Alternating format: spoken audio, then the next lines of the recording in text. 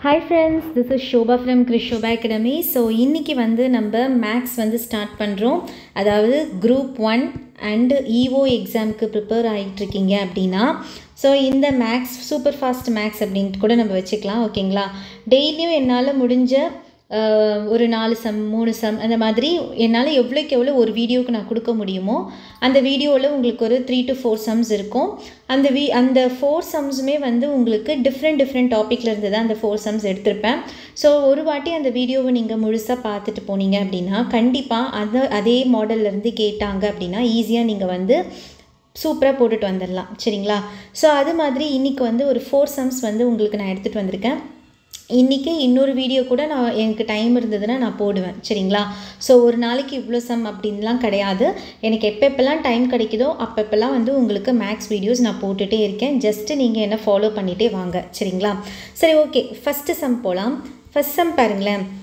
இது வந்து நம்பர் சிஸ்டம்லேருந்து கேட்பாங்க. ஓகேங்களா? நிறைய வாட்டி இந்த சம் வந்து ரிப்பீட்டடாக கேட்டுட்ருக்காங்க. ஸ்கூல் புக் சம்ஸ் தான். ஓகேங்களா? ஸோ பாருங்கள், the value of 1 cube + 2 cube + 3 cube up to 15 cube minus 1 + 3 + 1 + 2 + 3 up to 15. ஓகேங்களா? இப்போ இந்த மாதிரி ஒரு சம் கேட்டிருக்காங்க. இதனுடைய வேல்யூ என்ன கேட்குறாங்க. சரிங்களா?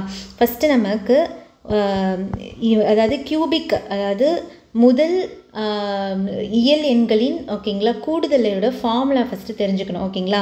அதாவது முதல் இயல் எண்கள் நேச்சுரல் நம்பர்ஸ். ஓகேங்களா? இயல் எண்களின் கூடுதல் என்ன அப்படின்னா அதாவது n × n + 1 டிவைடட் பை 2. இது வந்து some of n natural numbers. ஓகேங்களா? Some of n natural numbers. ஓகேங்களா?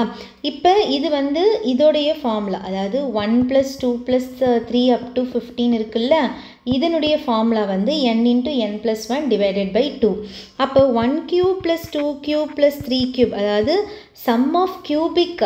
ஓகேங்களா? Some of cubic natural நம்பருடைய formula என்ன அப்படின்னு பார்த்தீங்கன்னா n × n + 1 divided by 2 the whole square. ஓகேங்களா? அப்போ நல்லா நோட் பண்ணிக்கோங்க. சம் ஆஃப் கியூப் அப்படின்னு கேட்டிருந்தாங்க அப்படின்னா some of cubic natural numbers. ஓகேங்களா? சம் ஆஃப் கியூபிக் நேச்சுரல் நம்பரோட ஃபார்முலா என்ன? n × n + 1 divided by 2 the whole square. Some of n natural நம்பர்ஸுடைய formula என்ன? n × n + 1 divided by 2. இந்த ரெண்டு ஃபார்முலா வச்சு தான் நம்ம இந்த சம்மை வந்து நம்ம போட போகிறோம். இந்த என்னன்றது வந்து என்னென்னா இந்த கடைசியோட வேல்யூ தான் n, 15 தான் என்னுடைய வேல்யூ.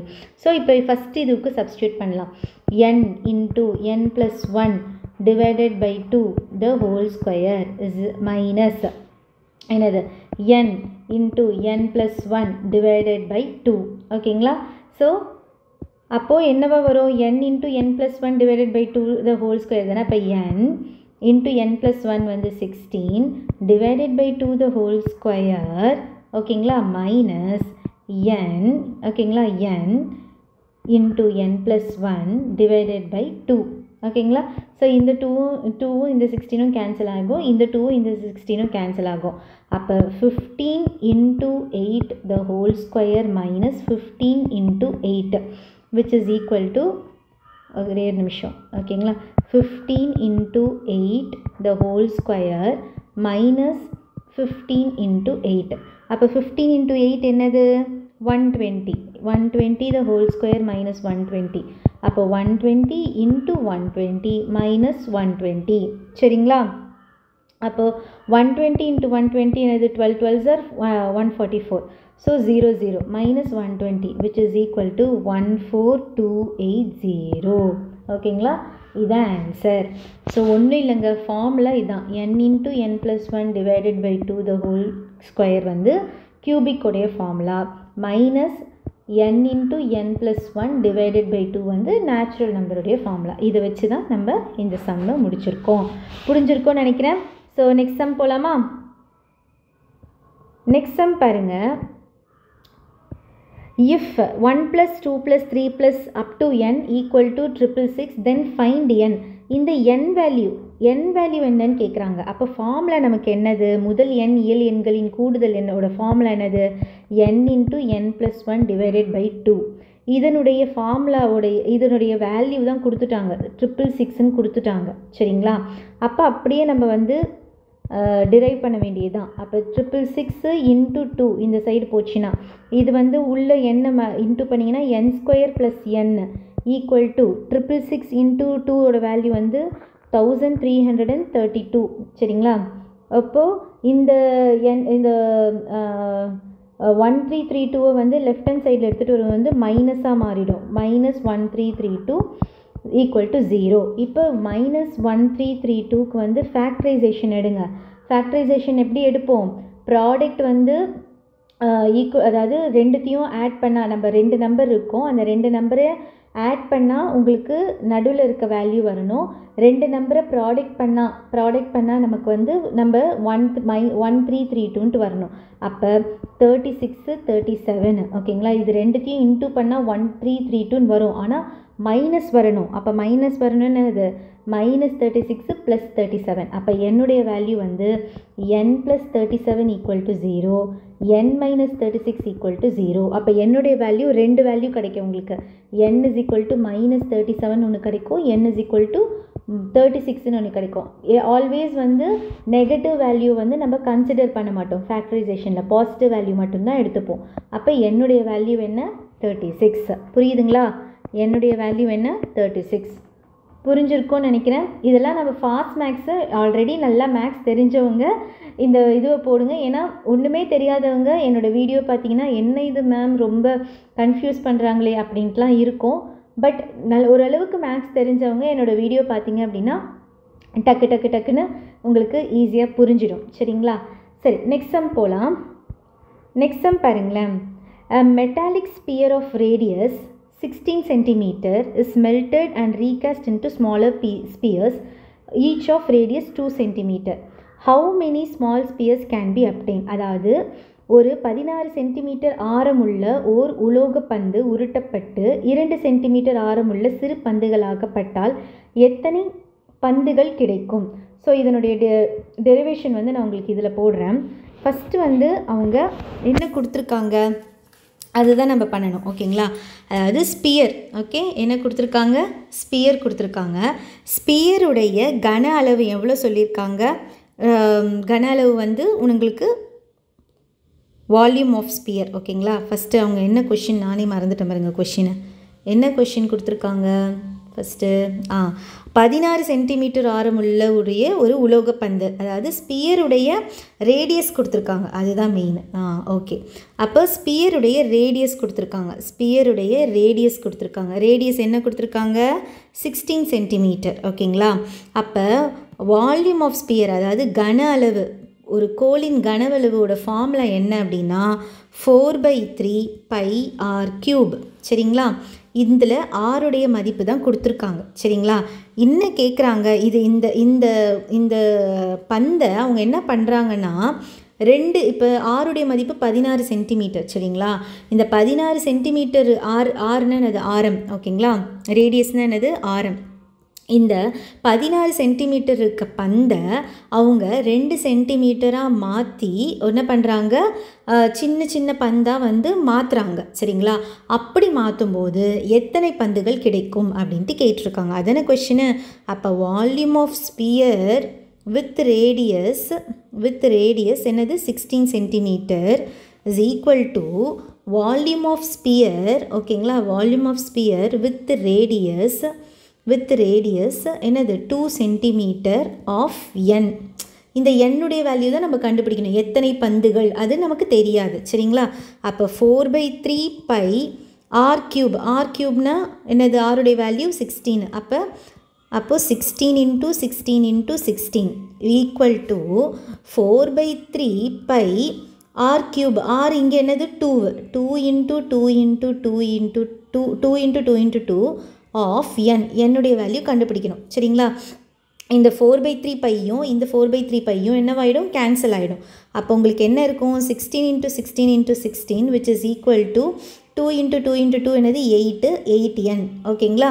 அப்போ 16³ வேல்யூ என்ன அப்படின்னா 4096 which is equal to 8n. அப்போ என்னுடைய value 4096 divided by 8 which is equal to 512. அப்போது ஒரு 16 சென்டிமீட்டர் உள்ள ஒரு பந்தை அவங்க 2 சென்டிமீட்டர் உள்ள பந்தாக மாற்றும்போது அவங்களுக்கு எத்தனை பந்து கிடைக்கிது அப்படின்னு பார்த்தீங்கன்னா 512 பந்துகள் வந்து பால்ஸ் வந்து அவங்களுக்கு கிடைக்கிது. புரிஞ்சுதுங்களா? ஸோ நெக்ஸ்ட் சம் போகலாமா? ஸோ புரிஞ்சிருக்கோன்னு நினைக்கிறேன். நெக்ஸ்ட் சம் போகலாமா? நெக்ஸ்ட் சம் வந்து இந்த பேஜில் இருக்குது. ஓகே, நெக்ஸ்ட் சம் பாருங்கள். இது வந்து ரொம்ப சிம்பிளான சம். பார்த்தோன்னே வந்து உங்களுக்கு ரொம்ப கஷ்டமாக இருக்குது அப்படின்ட்டு ஃபீல் பண்ணுவீங்க. ஆனால் இது ரொம்ப சிம்பிள். புக்கில் இருக்க 10th ஸ்டாண்டர்ட் புக்கில் இருக்க ஒரு சம். ஓகேங்களா? 10th ஸ்டாண்டர்ட் புக்கில் இருக்க ஒரு எக்ஸசைஸ் சம் நினைக்கிறேன். சரிங்களா? எக்ஸசைஸோ எக்ஸாம்பிள் சம்மோ. சரிங்களா? ஆனால் 10th ஸ்டாண்டர்ட் புக்கில் இருக்கக்கூடிய புக் சம் தான் இது. ஓகே, என்ன கொடுத்துருக்காங்க அப்படின்னு பாருங்கள். A sphere, a cylinder and a cone are of the same radius. அதாவது ஒரு ஸ்பியர், ஒரு சிலிண்டர், ஓகேங்களா? ஒரு சிலிண்டர், அதுக்கப்புறமா ஒரு கோன். என்னது? ஒரு கோன். இதனுடைய ரேடியஸ் எல்லாமே என்னது? Same radius. இது எல்லாமே என்னது? சேம் ரேடியஸ்ன்னு சொல்லிட்டாங்க. சரியா? And various cone cylinder R of same height. எல்லாத்துடைய இதுவுமே வந்து சேம் ஹைட்டுன்னு சொல்லிட்டாங்க. சரிங்களா? அப்போது கோனுக்கும் சிலிண்டர் ஸ்பியர் எல்லாத்துக்குமே சேம் ஹைட்டுன்னு சொல்லிட்டாங்க. Find the ratio of the curved surface area. அந்த கர்வ்டு சர்ஃபேஸ் அதாவது வலைப்பரப்புன்னு சொல்லுவாங்க. வலைப்பரப்புனுடைய விகிதம் என்னன்னு கேட்குறாங்க. ரேஷியோ. புரியுதுங்களா? கொஷின் புரிஞ்சிருச்சு அப்படின்னா நம்ம ஈஸியாக வந்து போட்டுடலாம். ஒரு கோளம், உருளை மற்றும் கூம்பின் ஆகியவற்றின் ஆரங்கள் சமம். அதாவது ஆரங்கள் ரேடியஸ் வந்து சமம். கூம்பு மற்றும் உருளையின் உயரங்கள் ஆரத்திற்கு சமம். ஓகேங்களா? அப்போ R is equal to H. அதுதான் R is equal to H. ஓகேங்களா? அவற்றின் வலைப்பரப்புகளின் விகிதம் காண்க. கர்வ்டு சர்ஃபேஸ் ஏரியான்னு சொல்லுவாங்க. சரிங்களா? அதனுடைய ரேஷியோஸ் என்ன அப்படின்னு கேட்குறாங்க. ஸோ நான் உங்களுக்கு டெரிவேஷன் வந்து இந்த பேஜில் போடுறேன். ஓகேங்களா? ஓகே, ஃபஸ்ட்டு என்ன சொல்லியிருக்காங்க நம்ம நோட் பண்ணிக்கணும். என்ன கேட்குறாங்க ஃபஸ்ட்டு? Curved surface area. ஓகேங்களா? அதாவது வலைப்பரப்பு அதுதான் கேட்குறாங்க. First curved surface area of மூணுத்தோடைய curved surface area ஃபார்முலாவை எழுதிடலாம். சரிங்களா? Curved surface area of cylinder, curved surface area of cone. சரிங்களா?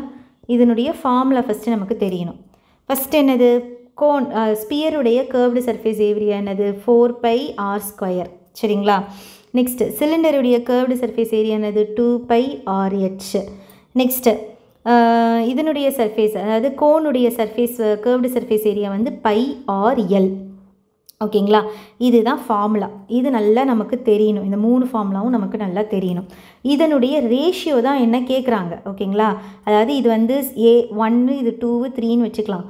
அப்போ curved surface area 1 is 2, curved surface area 2 is 2, curved surface area 3.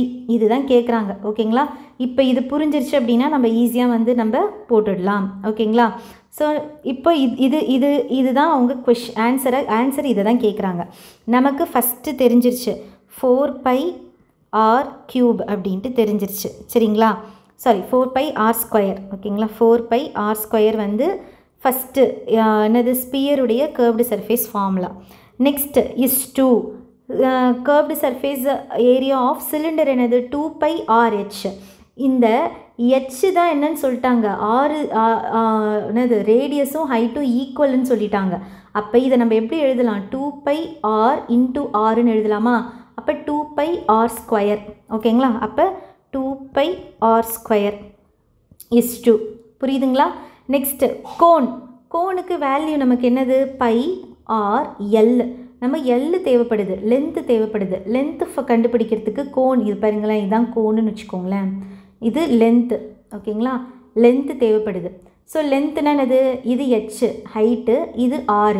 அப்போ √r² + l² தான் எல்லுடைய value. இப்போ இந்த ஆறுன்றது வந்து ஹெச்சும் ரெண்டுமே ஈக்குவல்னு சொல்லிட்டாங்கல்ல. அப்போ இது எப்படி எழுதலாம்? L is equal to √r² + r², which is equal to √ என்னது? 2r²ன்னு எழுதலாமா? இதை இன்னுமே சிம்பிளிஃபை பண்ணோன்னா √2 × r²ன்னு எழுதலாம். இங்கே பாருங்கள், நான் இந்த L இங்கே எழுதுகிறேன், டிரைவ் பண்ணுறேன். உங்களுக்கு இன்னும் தெளிவாக புரியும். L is equal to R square plus R square. கரெக்டுங்களா? ஏன்னா இங்கே H ஸ்கொயருக்கு பதிலாக R ஸ்கொயர் போடுறேன். ஏன்னா ஆரும் ஹெச்சும் வந்து ஈக்குவல் அப்படின்ட்டு சொல்லிட்டாங்க நமக்கு. ஓகேங்களா? அதனால் அப்போது ரூட் ஆஃப் 2R ஸ்கொயருன்னு வரும். இதை இன்னும் சிம்பிளிஃபை பண்ணலாம். எப்படி? ரூட் 2 அதுக்கப்புறமா ஆர் ஸ்கொயருன்னு எழுதலாம். Root 2 root R square. அப்போ இந்த டூவும் கேன்சல் ஆகிடும். அப்போ ரூட் 2R அப்படின்னு இருக்குமா? ஓகேங்களா? ரூட் 2R அப்படின்னு இருக்கும். இதுதான் எல்லுடைய வேல்யூ. இப்போ இதை எடுத்துகிட்டு போய் நம்ம எங்கே சப்ஸ்டியூட் பண்ண போகிறோம்? பை ஆர் எல் அப்படின்னு இருக்குல்ல, அங்கே சப்ஸ்டியூட் பண்ண போகிறோம்.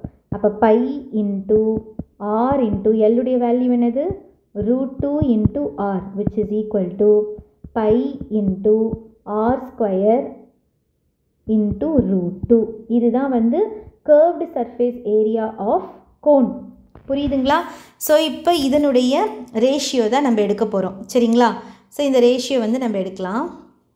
இப்போ நான் திருப்பியும் நான் அந்த இது எழுதிக்கிறேன் நான். ஓகேங்களா? ஸோ அப்போ நமக்கு ஃபஸ்ட்டு ரேஷியோ என்னது? 4 by R square is to 2 by R square is to by R square root 2. சரிங்களா? இப்போ இந்த பை கேன்சல் ஆகிடும். ஆர் ஸ்கொயர் கேன்சல் ஆகிடும். அப்போ நம்ம கிட்ட இருக்கிறது என்னது? 4 is to 2 is to root 2. இதுதான் ஆன்சர்.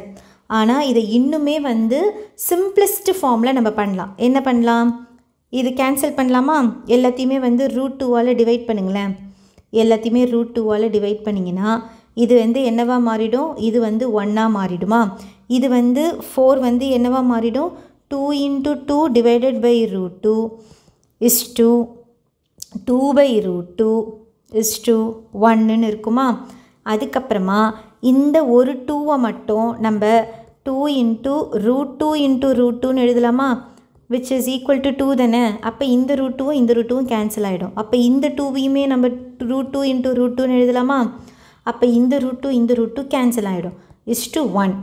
அப்போ ஆன்சர் என்னவா இருக்கும்? Final answer 2 root 2 is to root 2 is to 1. இதுதான் ஆன்சர். புரிஞ்சுதுங்களா? ரொம்ப சிம்பிள். என்ன? Curved surface area of sphere is to cylinder is to cone. அவ்வளோதாங்க. இதில் வந்து ஆரும் ஹெச்சும் ஈக்குவல் அப்படின்ட்டு சொல்லிட்டாங்க. நமக்கு ஃபார்முலா தெரிஞ்சிச்சுன்னா அழகாக போட்டுகிட்டே போயிடலாம். ஸ்பியருடைய ஃபார்முலா என்னது? கர்வ்டு சர்ஃபேஸ், அதாவது வலைப்பரப்பினுடைய கோளத்தின் வரைப்பரப்பு ஃபார்முலா என்னது? 4 பை ஆர் ஸ்கொயர். சிலிண்டருடைய வலைப்பரப்பு ஃபார்முலா என்னது? 2 பை ஆர்ஹெச். நெக்ஸ்ட்டு கோன் கூம்பின் வலைப்பரப்பு ஃபார்முலா என்னது? By R L. இது தெரிஞ்சிருச்சுன்னா இந்த சம் வந்து ரொம்ப ரொம்ப ரொம்ப ஈஸி. இந்த 4 சம்முமே வந்து உங்களுக்கு ரொம்ப ஈஸியாக இருந்திருக்கும், ப்ளஸ் யூஸ்ஃபுல்லாகவும் இருந்திருக்கும்னு நம்புகிறேன். ஸோ இந்த மாதிரி சம்ஸ்லாம் வந்து அடுத்தடுத்து உங்களுக்கு ஈஸியாக போடுறதுக்கு வந்துகிட்டே இருக்குது. So keep following, keep supporting. உங்களிடமிருந்து விடைபெறுவது உங்கள் ஷோபா. நன்றி.